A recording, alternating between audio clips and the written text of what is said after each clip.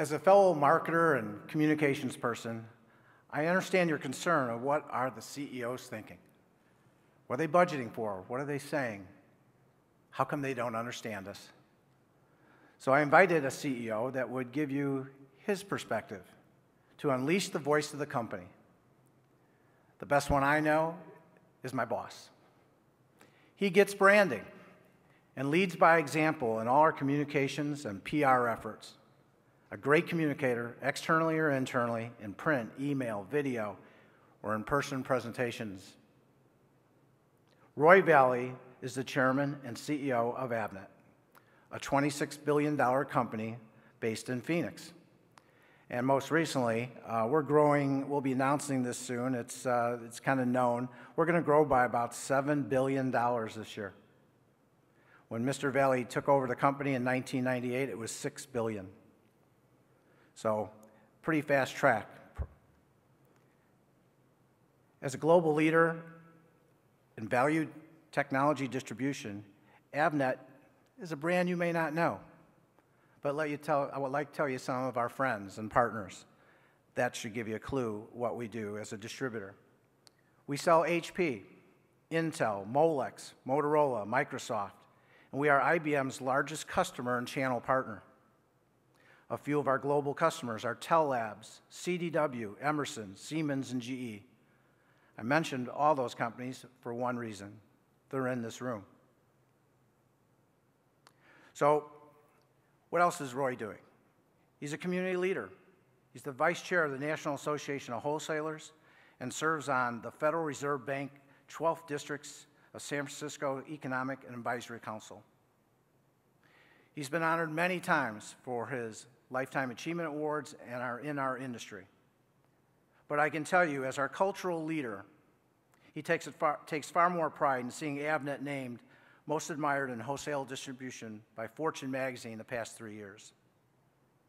CNBC's Jim Cramer says Avnet is the supermarket of tech and the best bellwether tech company.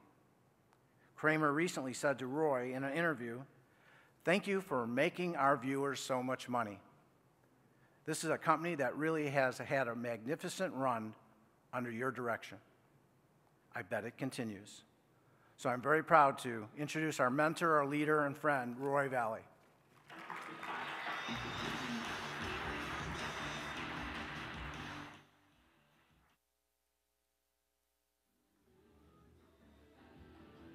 Okay, good afternoon, everybody. We seem to be missing the clicker.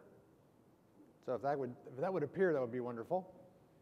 Al, thank you for the terrific introduction and for delivering that exactly as my mom wrote it. I appreciate that. And in case everybody's wondering, I'm going to do my best here to work our way through the presentation and keep you on schedule for the break at 2:30, which I suspect is becoming more and more important. It's a pleasure, Al, to be here and to support you personally, as well as the conference. I'm really happy to be a part of this. So I was asked to come here today and talk to you about the importance of communications and how to use the power of communications to achieve change, deliver business objectives, and literally unleash the potential in your companies. But rumor has it that I'm one of the first and maybe the first CEO that's actually been a presenter here. So I would ask you all to be kind with those tweets that you plan on cranking out here soon. And I just have to warn you, if you're not, I will blog about you. And of course, the content may not be correct, but the blog will be damaging nonetheless. So, and one last thing before I jump in, which is a disclaimer.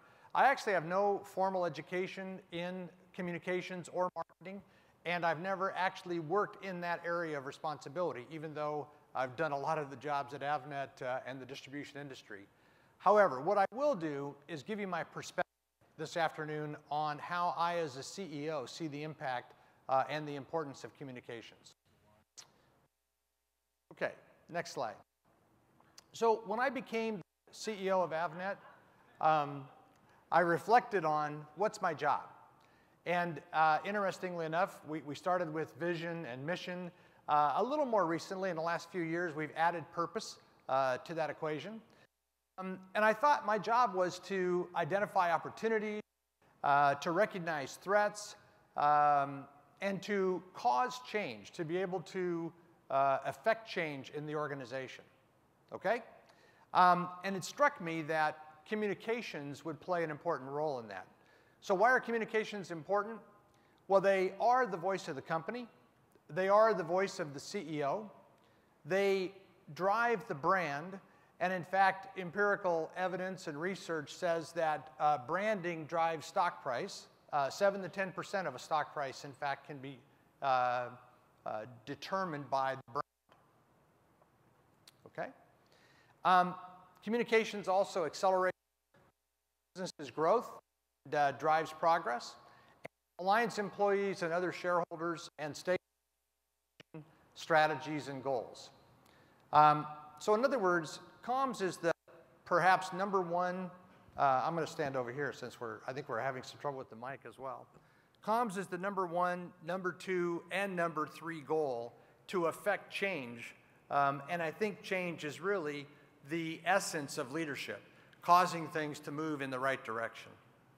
So the bottom line is I realized that in order to be an effective leader, I would need to be an effective communicator as Avnet's CEOs. It also struck me as I was taking on this responsibility that in the olden days, when there were teletypes and fax machines, and by the way, if any of you have questions about those, see me afterwards and I'll explain to you what those are. Businesses used to have different messages for different stakeholders, customers, employees, investors, etc. And that was in the process of changing. That idea was no longer going to be possible. If you fast forward to today, things have changed even far more than I could have imagined. Today, communications are real-time, they're ubiquitous, they're electronic, they're multimedia, they're one-to-one, they're one-to-many, they're many-to-many. Communications is pervasive. And on top of that, we now have social media, which is sort of like communications on steroids. Social media is viral. We've seen some examples of that here this afternoon already. And the reality is that everyone, every single consumer, including the gentleman whose guitar was broken on United Airlines, every consumer has a voice. And if you are still a non-believer in social media, I would encourage you just to ask an Egyptian, who would have thought that a revolt could be planned via the internet and the use of social media websites. Unbelievable change taking place.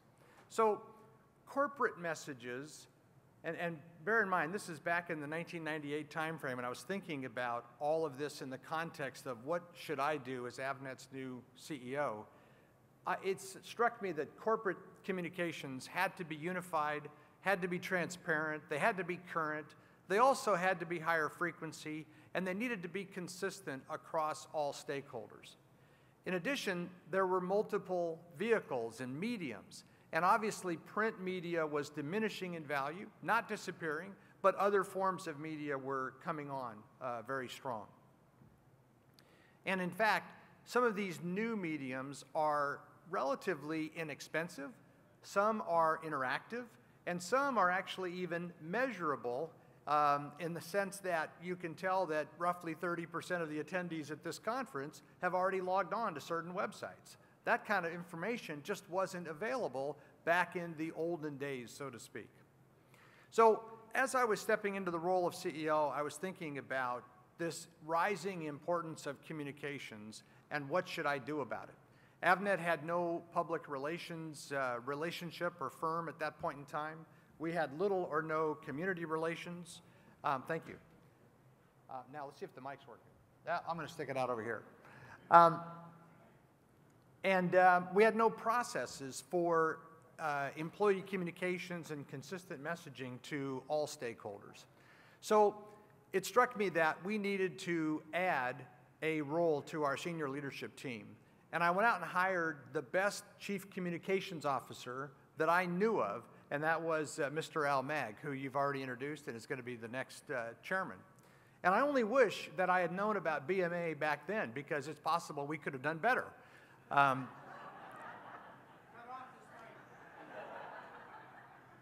Hello? Oh, it's still working.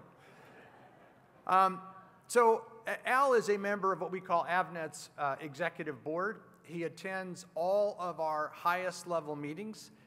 He hears and contributes firsthand to what's going on, what decisions are we making, why are we making them, how do we plan to do this, and is therefore aligned to lead then the communications across our enterprise and in fact even external to customers, suppliers in our case, and also investors. And very similar to other business disciplines, Al approaches communications with a strategic lens and merging the art and the science of communications to help achieve our goals. One of the things that Al did early on was suggest that we get engaged with a PR firm. And back in the late 90s, we had already begun to expand globally, even though the vast majority of our business was still here in the United States and North America. But we knew where things were going, and so he thought we not only should have a PR firm, but we should have a global one. So we did a process, and we selected this company called Brodeur. I believe Sonia is here today with us. She never lets me out in public without supervision. And Brodeur has developed into a partner of Avnet's now over the last 10 plus years in helping us create excellent public relations on a worldwide basis. And we've become passionate believers that PR is critical to creating and to marketing our brand on a global basis. So as Al came in, there was a wide range of communications activities throughout the enterprise, and he developed a strategic framework that really laid out a process to say, what are the messages that need to be communicated, who needs to communicate them, to whom, how frequently, and what is the most appropriate medium by which to communicate them. In addition, his global communications organization works with every C-level executive within Avnet to ensure that the communications and the branding are happening appropriately, because whether you're in finance or you're in real estate or you're in marketing or sales, branding and communications is important to everyone within the Avnet organization. And the other Roy, don't get us confused as you rate the programs. I was the one that came on first. Even our tight-fisted CFO, who the other Roy referenced earlier, now acknowledges the importance and the successful impact communications has had on Avnet. One last thing, all of our senior executives have been media trained, including their video presentation skills. Again, it strikes me today that to be a successful leader, or maybe better said, the efficacy of leaders today is strongly tied to their communications abilities. So what are we doing at Avnet? Well, there's a toolkit, and there's a range of things that you could think of spanning from traditional kinds of activities to perhaps some more contemporary communication strategies. What I'd like to do is just take a minute and share with you a few of the more unique things that we're doing as opposed to going through the usual suspects. So we have an extensive amount of email messaging that goes to our employees, but perhaps on the unique side, we embed a lot of video. We think that people today, employees as well as customers and consumers, really are getting accustomed to digesting content via video as opposed to other types of communication activities. Also, similar to the IBM slide that was put up just a minute ago, Avnet has launched an intranet collaboration tool that's kind of Facebook-like, but we intend it to be an internal knowledge management tool, thinking along the lines of boundaryless in Jack Welch vocabulary. We also still do in-person town hall meetings. Again, something Mr. Mag incentivized us to do or encouraged us to do. So we go out to larger facilities and we try to make sure that our largest facilities are visited at least once a year by our C-level executives, if not me personally. And then we have some standardized materials that we go through and then get into a open Q&A session. I'll be doing one of those, in fact, next week in Colorado. We also release our quarterly results via internal videos. So I shoot a video every quarter. We talk about kind of the good and the bad, what's going on in our company, what did we do well, and what do we need to improve on in the coming quarter. And then we release that the day of our earnings release, so our employees are up to speed. We then also produce a PowerPoint presentation along with a synopsis that we deliver to the entire management team so that they in turn can have smaller group meetings and talk about how Avnet's doing with all of our troops. A couple of last things on the internal side. We have launched a thing called the Marketing and Communications Awards, MAC Awards, and we look at all of the marketing and advertising that's being done around the world at Avnet, and we break that into categories, and we provide awards at a formal ceremony for the best efforts in marketing across the organization. This is you get a twofer for this one because it's a best practice sharing exercise as well as a very good employee recognition exercise. And then last thing I'll comment on internally is we've created a web-enabled site it's called Ask Roy and Rick.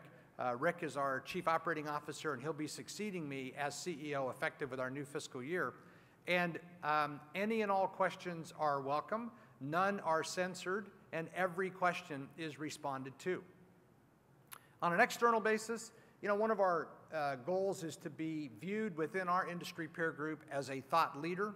And as a result of that, we try to do things to educate our customer base to, in fact, enable their success. Our brand statement, by the way, is accelerating your success. And with respect to customers, we think about that in the context of helping them grow faster and/or helping them save money. Either way, increasing their profitability. So we launched a website called Avnet On Demand. It's a 24/7 on-demand video portal, and there are now over 700 educational videos. So if you're a designer and you're working on a new product and you need some information about the latest digital signal processors, that's always a popular topic. You can go on this website, search, and the videos available for digital signal processors become there at your fingertips. We also, by the way, have quarterly meetings with our outside PR firm, Brodeur, and we review our results on a quarterly basis and develop the key messages that we want to communicate, again, out to business and trade media. We run global product seminars. We have one underway right now with a company called ARM. It's the microprocessor that is giving Intel headaches and winning in most of those mobile devices, including most of the Apple products. We have a worldwide seminar series for customers that want to think about doing projects in ARM. We have 400 executives now trained with media training. We're getting currently about 50% market share in terms of media coverage within our industry peer group, and we have embraced social media with a range of activities, including the usual suspects like Facebook, Twitter, LinkedIn, etc. The last thing I want to point out on the external part is that we are big believers in community relations. We believe that community relations is good for our brand, but we also believe, perhaps even more strongly, that it drives employee engagement. And employee engagement, in turn, drives the brand. So we like to stay active in the community, and our top priority within our community relations are any activities that our employees are involved with. So if they're out there leading, we want Avnet to be right behind them in supporting their efforts. Let me, with that, jump off into employee communications in specific. I think it just might be the most important form of communications. Somebody brought up, again, the other Roy brought up Sam Walton earlier today, and I know Sam felt strongly about that as well. If you take care of your employees, the word will spread and people will start coming into your business. Employees are your most significant branding effort. We did some work with what is now called Towers Watson, goes back about 8 or 9 years ago. And we identified this notion that employee engagement is very important to the business, and engagement was defined by them as the combination of two things: the employee's commitment, do I want to do a good job, and the employee's line of sight, do I understand what doing a good job really means. There's also evidence that shows that high levels of employee engagement lead to better customer experiences over time, which leads to customer satisfaction and customer loyalty leads to profitable growth. Okay? So in other words, happy employees make happy customers, which makes happy shareholders. So we started a survey process several years ago.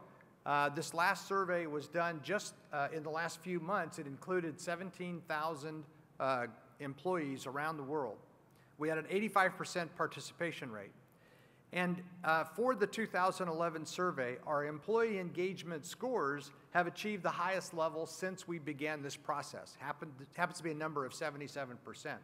But remember, engagement is the combination of commitment and line of sight. And the line of sight scores are at 84%, which according to Towers Watson is well into the upper quartile, best in class in their global database of companies that participate in this process. And if you think about that, communications plays a very direct role in the line of sight. Have we communicated to the employees what our vision, mission, strategies, and purpose are? Do they understand those things? And then if you couple that with, and do they want to do a good job, you have a very high level of engagement and therefore success. So when it comes to employee communications, I guess the point I'm trying to make here is that the communication efforts of the folks in this room have an impact on line of sight, which has an impact on engagement, which has an impact on company performance. So since we're in Chicago, I'll use the expression, communicate early and often with your employees. One other thing I was asked to touch on is M&A.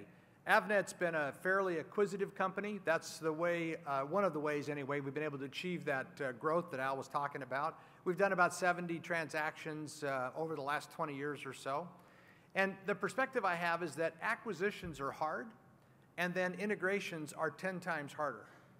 And the interesting thing is that a small number of people actually do the acquisitions, and then everyone gets involved in the integrations. Integrations are really an all play. And those new employees that you're integrating into the company really need to be viewed as new hires. They need to be acclimated to the culture, to the values, to the vision, the mission, the strategies, and that needs to be done as quickly as possible. So if that's true, then it strikes me again that communications plays a vital role in accelerating the rate of transition of all acquisitions. And one of the things we can do with communications, whereas a lot of the integration work takes place sort of on a hierarchical basis, the communications do not need to be that way. So we have the opportunity through effective communications to communicate at all levels and to drive the integration, accelerate the process, and achieve a higher level of success. What we've done at Avnet is created a documented acquisition process and integration process, and within the integration process, we have a specific subsection for comms, and with every deal we do, there is a project leader assigned to the integration communications activities, and we share with them the best practices and the template from previous integration communication programs.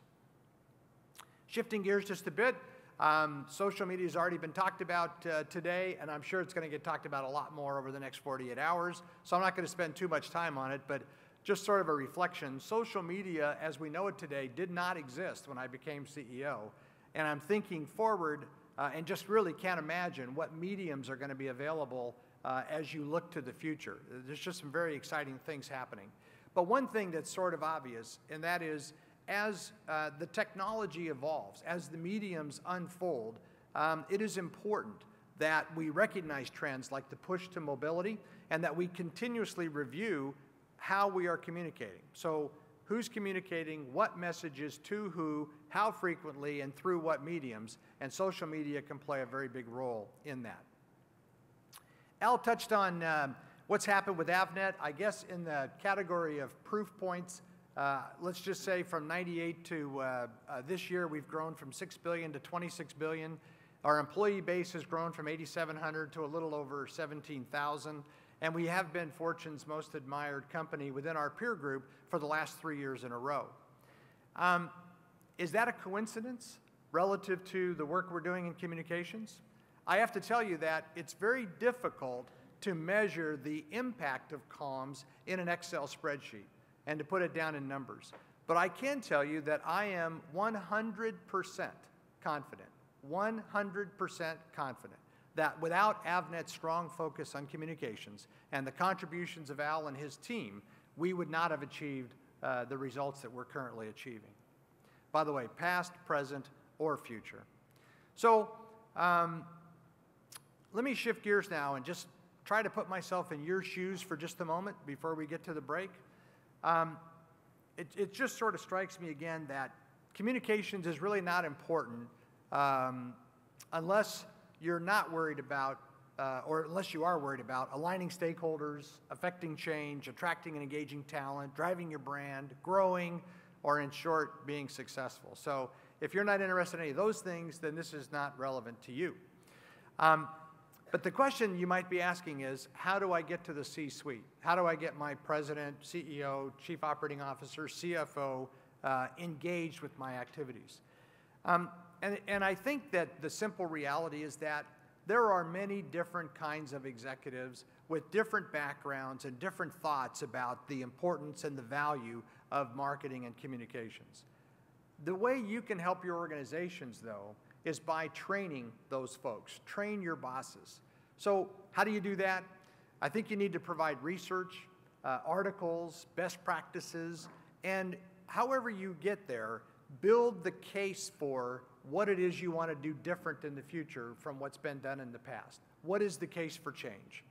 I would also encourage you to think sort of financially about this, build a strategic plan, negotiate a budget, and I'm going to give you an example of that here in just a minute, start somewhere, and then grow it over time. The other thing I would say to you is, although it is difficult and maybe even impossible to accurately measure the impact of marketing and communications, I think that there are things that can be done. If not 100% precise, they can be effective.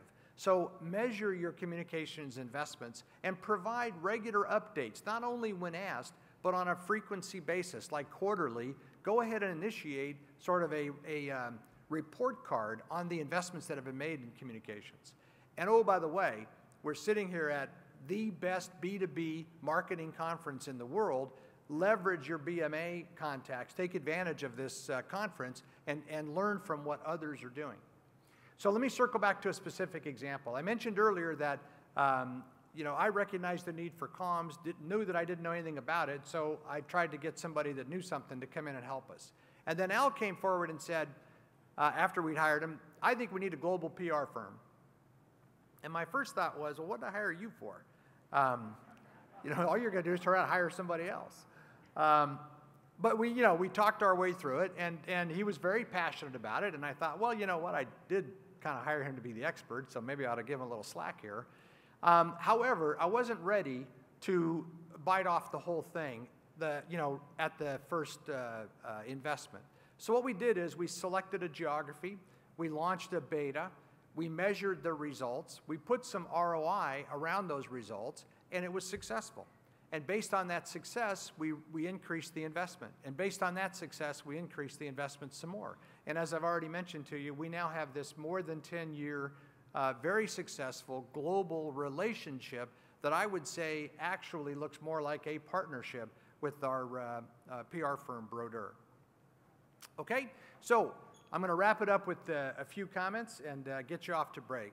First of all, communications are vital to Avnet's success, past, present, and future, as I mentioned already. This is not just important to me and to Avnet as a company. It's got to be important to every business. It's got to be important to your business. And therefore, what you do is important to your business.